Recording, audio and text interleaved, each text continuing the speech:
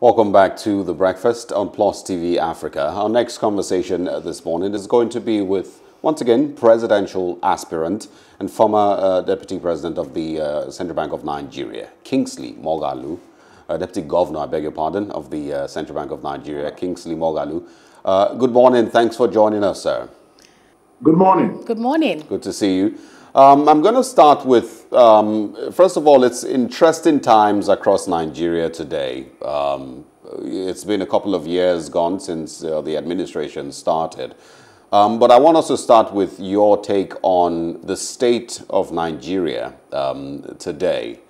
What do you think we are currently dealing with, and where do you think we currently are as a nation? Well, we're in a state of ferment at this moment. We're dealing with a number of issues. We're dealing with, a very high level of insecurity brought about by terrorism. We're dealing with poverty. We're dealing with fractured national vision and unity. But most importantly, we're dealing with leadership failure, which is what has brought all this about. Okay, and all of this, so one question that I always ask is, when the current administration came into power, is it, were they unprepared or overwhelmed? Which word would you describe it perfectly with? Unprepared or overwhelmed? I think they were unprepared. But as a result, they are overwhelmed. But most importantly, they were unprepared. Okay, so still talking about the state of Nigeria, we know that you're a presidential aspirant, former presidential candidate. What would you do differently from the present administration? Well, I would, first of all, if I'm coming to the presidency, or I'm aspiring to the presidency with a real vision for what Nigeria should look like as a nation, with a view that Nigeria needs to be governed as a modern 21st century country. I am coming to the presidency with the understanding that Nigeria needs to be fundamentally, constitutionally structured. Otherwise, its problems will be very difficult to address effectively.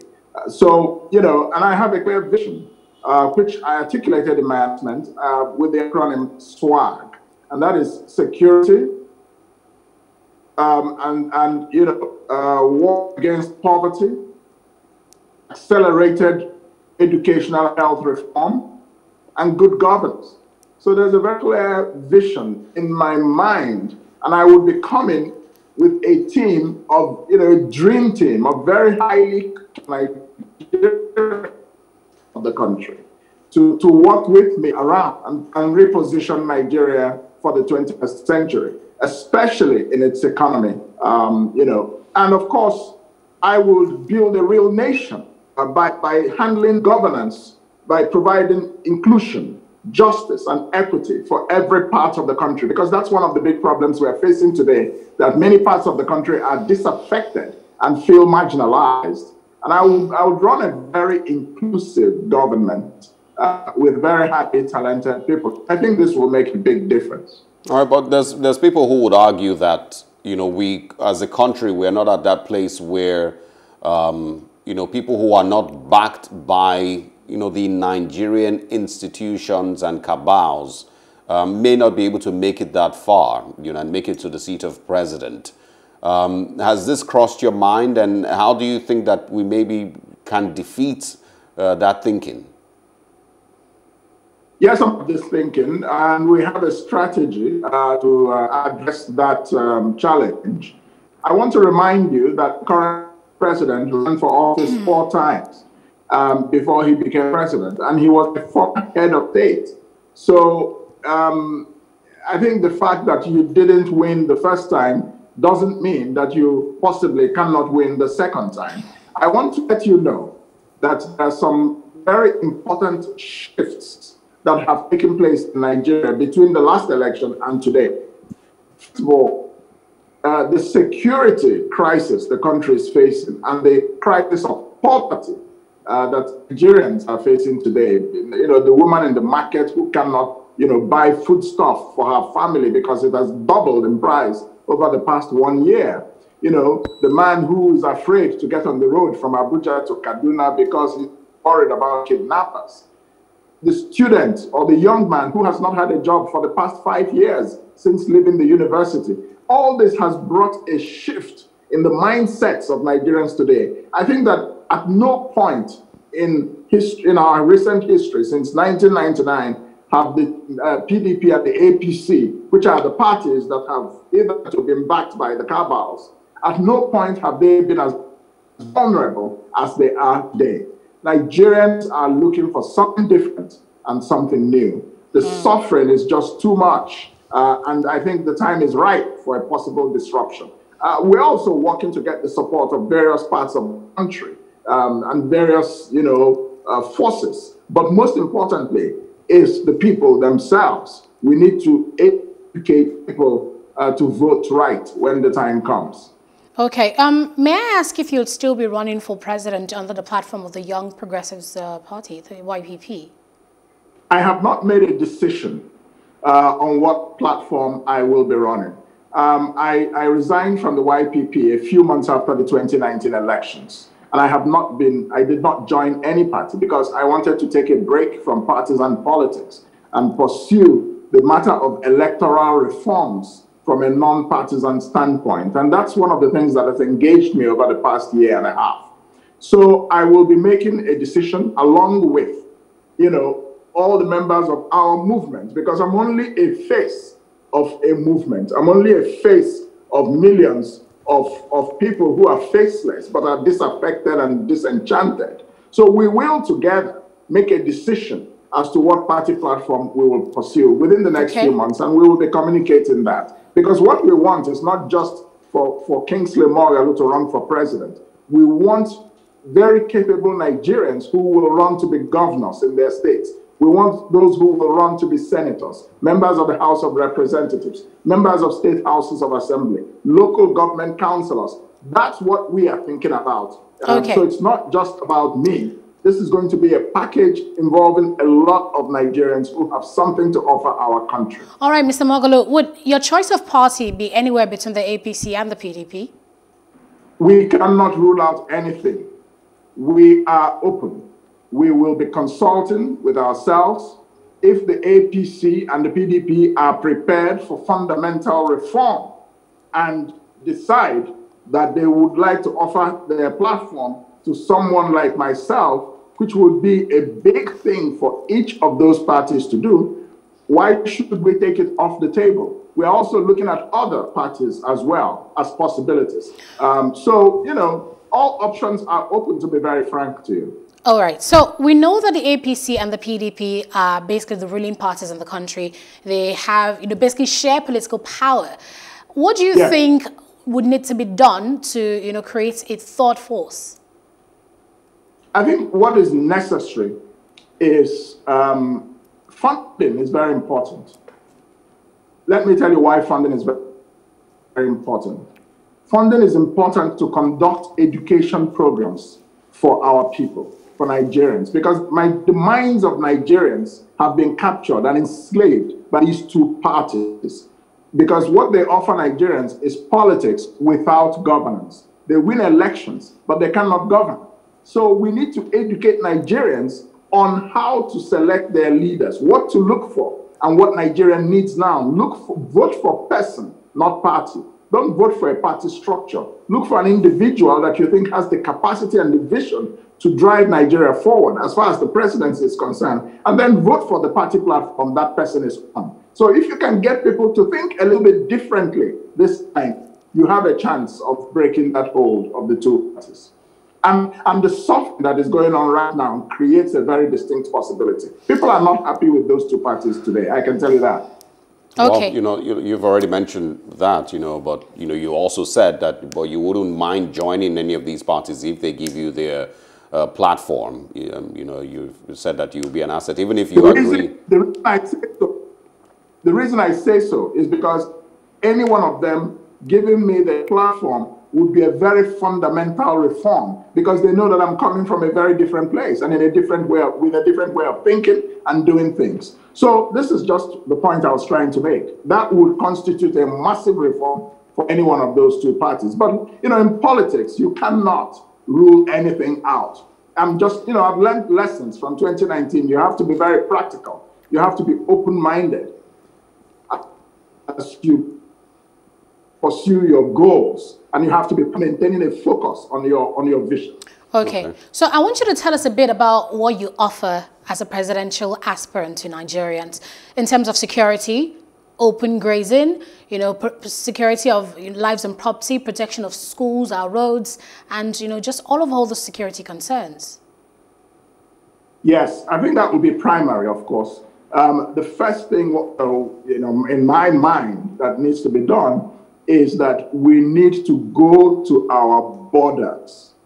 There are more than 100, you know, or perhaps hundreds of open border crossings between Nigeria and various countries in West Africa.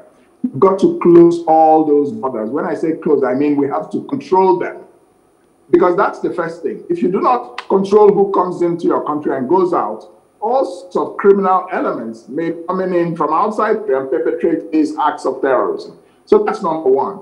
Number two is that we will reform the military establishment. We will look at what is lacking. It's not just about equipment, it's about leadership. I will provide the leadership that will renew the confidence of the military. I will have to tackle corruption in the military and in some places, divided loyalty. These are issues that have to be tackled before you can bring terrorism under control in Nigeria. And we're going to use technology a lot. We're going to professionalize the national security architecture. It's not going to everybody who matters in the security architecture will have to come from the part of the country that I come from, which is what you have today. And that's one of the reasons Nigeria is insecure.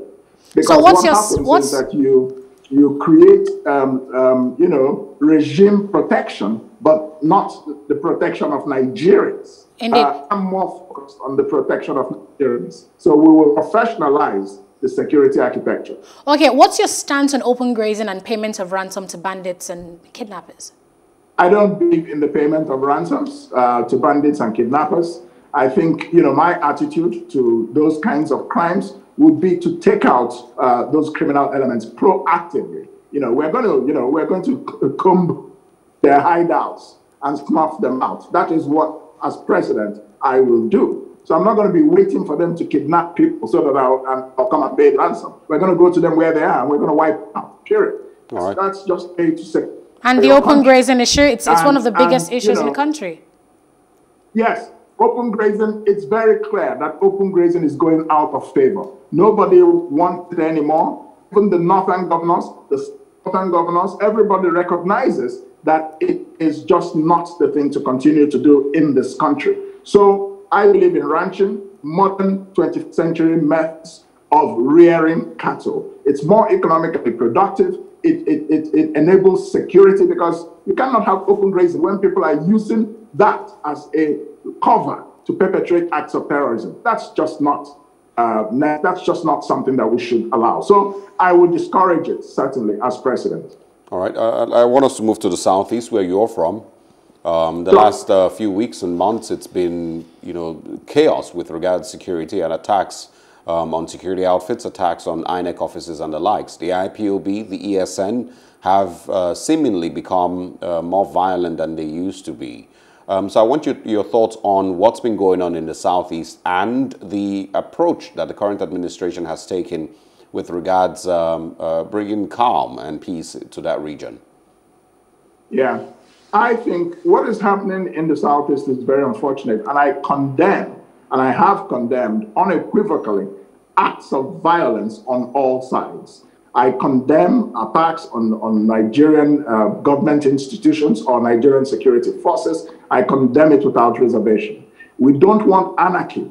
I have condemned the killing of Ahmed Gulak, and I condemn also reported, you know, extrajudicial killings by security forces in the Southeast. We've got reports that people are being, young men are being singled out and shot or treated inhumanely because of suspicions that they belong to IPOB. This is extrajudicial law enforcement, and that is just not right also. So the problem with the Southeast is that Igbos, are torn, some of them, not all. I would believe that majority of people in the region, believe in remaining part of Nigeria, but there are those who don't. And, so some people are torn between the emotional appeal of Biafra and the reality of a Nigerian state that they believe is not treating them fairly. So what is the solution to this? I believe the solution is that people from the Southeast need to engage far more actively, far more robustly in the Nigerian political process and find their place in it and fight for their place in it through the ballot box. That's what they should do. This notion is romantic, but it's not easy to succeed. Militarily, you cannot pull it off. It's going to be very difficult. Now, in terms of the referendum, it's not contained in the Constitution. But if you go through the political process, you may be able to achieve what you want. From the Nigerian political process, we can fight for a change of the Constitution, and you can have that as one of the articles of a new Constitution. So there are many ways to engage. And I'm telling Igbos that by putting themselves more and more out of the political process, when you're not at the table, you're on the menu. And so the people from the region are not doing themselves any service by not engaging according to their numbers. The Igbos are the third largest ethnic group in this country. But if you look at the electoral numbers, you would not know that. And some people are beginning to think of Igbos as a minority, which is such a laughable concept when it's one of the biggest countries, at least one of the biggest ethnic groups, at least 40 million people. So I think people in the Southeast need to understand where their interests actually lie. And I think they lie in fighting for justice and equity within the Nigerian state. And that's my position. Oh. And that can be achieved only through constitutional restructuring.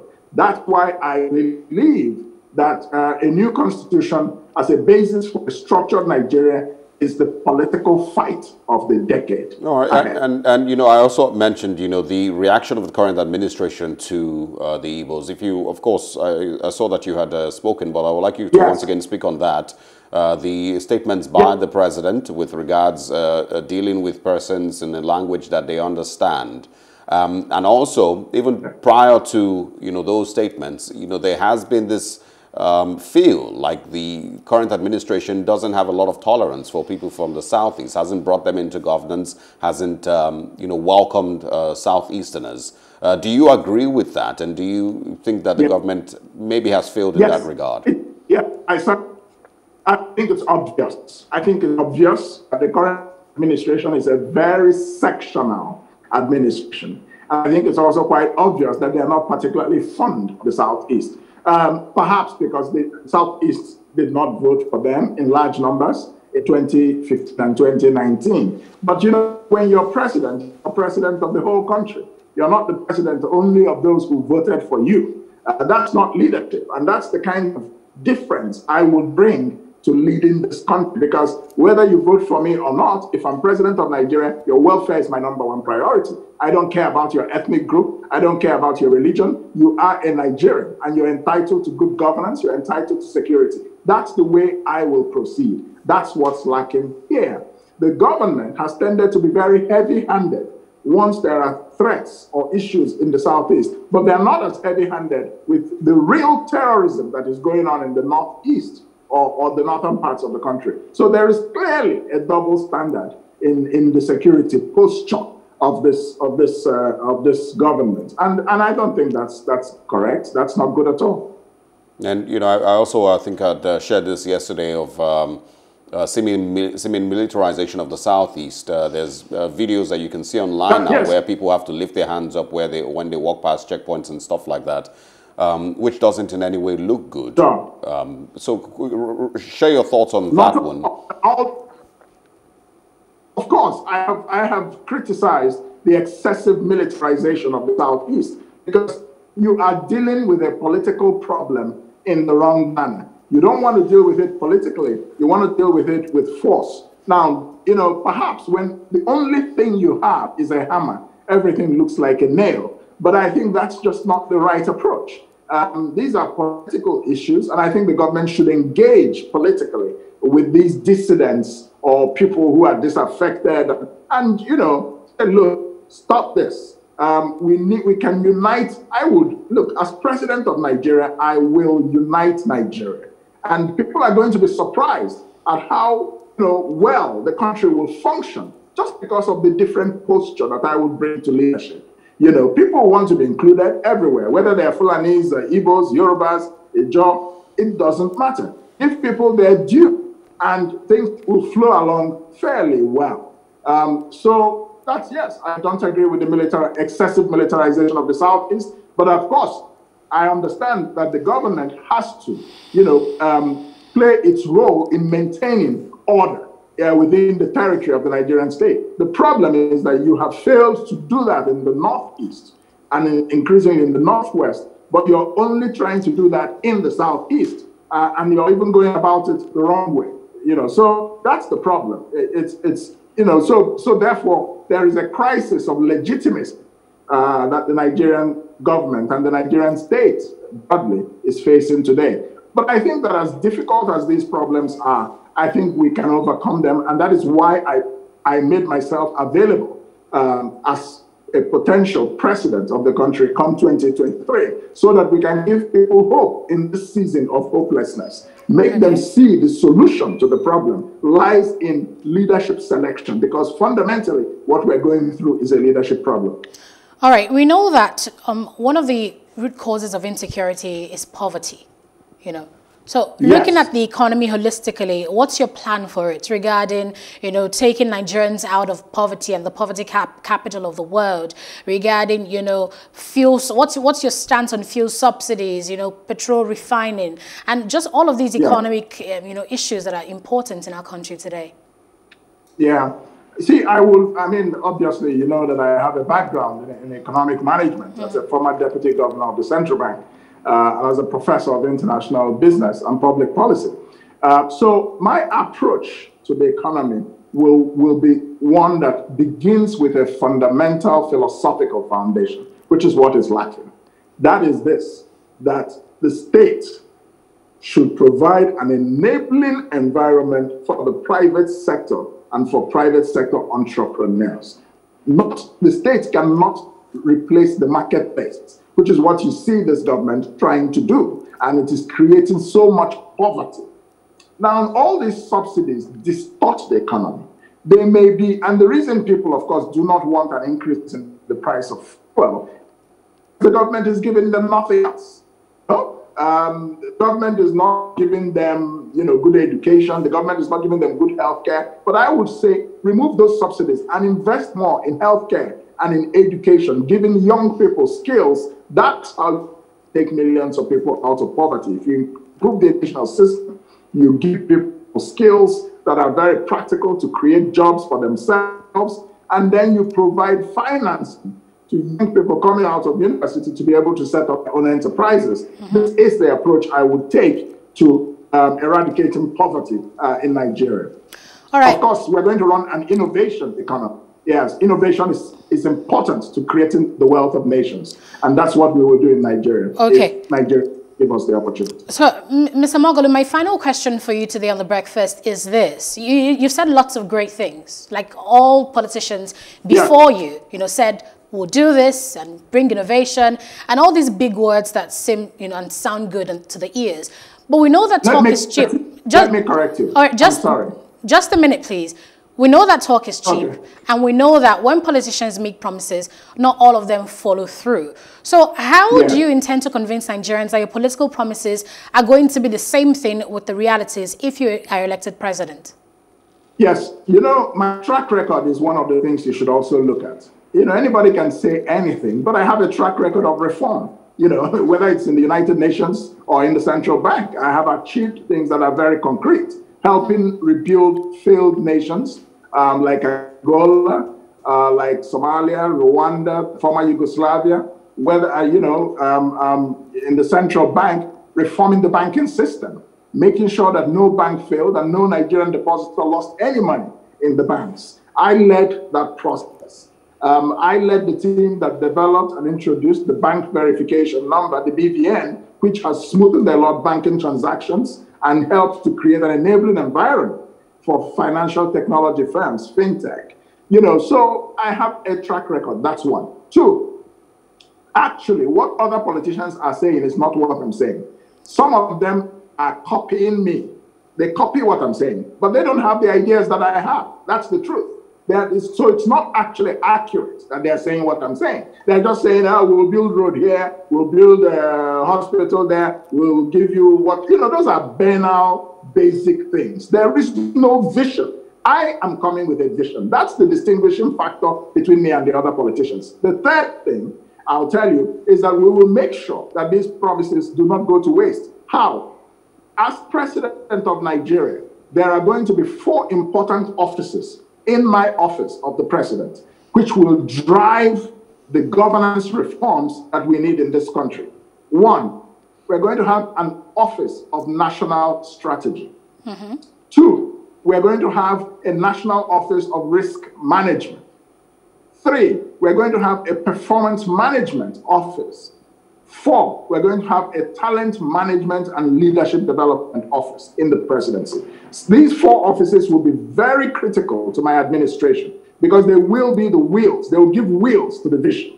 You have to have a strategy, professionally, properly developed strategy with timelines for execution and strategy evaluation. We will manage the risks that make many governments fail to deliver their promises. We will manage those risks consciously. We will evaluate performance. Every minister that I appoint will be on probation for 6 months. You will, and if you do not perform, because there will be evaluations every 3 months or every 6 months. And if you do not meet the benchmarks, I will just have to fire you. So by the time I have fired a couple of ministers, I think people will understand that we're very serious. We're not here to play. And then we're going to have to find talent. That's the job of the Office of Talent Management, and develop leaders. Then there's huge talents, numbers of talents in Nigeria and in the diaspora. We will consciously look for them and position them to help us govern Nigeria. All right. In 30 seconds, please respond to this. Those who criticize you and say you're a distraction and, you're not a household name, what have you done, since 2019?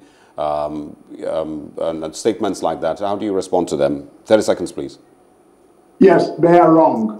I think Nigerians need to take their destiny in their hands and stop being slaves to their captors, the traditional politicians. That's what I would say. Many people suffer from a Stockholm syndrome. They've fallen in love with their oppressors and they've begun to see. There's a Turkish proverb that the tree kept voting for the axe because the axe, part of the axe was made of wood. The tree thought that the axe was part of them. So this is what is happening in Nigeria. We must change our mindset entirely. We need governance, not just politics. Politics without governance does us no good. And we should stop being a country that after 60 years of independence has only 5,000 megawatts of electricity. That's a shame. Thank you very much, Mr. Kingsley Moghalu, former presidential candidate and current presidential aspirant for the 2023 elections. We appreciate your time and your thoughts on these national issues. Have a great day. Thank you. You too. Thank you for having me. All right. That's where we, of course, wrap up the discussion for today, this Thursday morning. Thank you for staying with us all through. We, of course, wish you a very beautiful and swell day ahead. If you missed out on any of these conversations, check us out on our social media platforms at Plus TV Africa on Facebook, Twitter, Instagram, and YouTube. I am Osaogi Ogbonwa. And I am Anetta Felix. Bye-bye.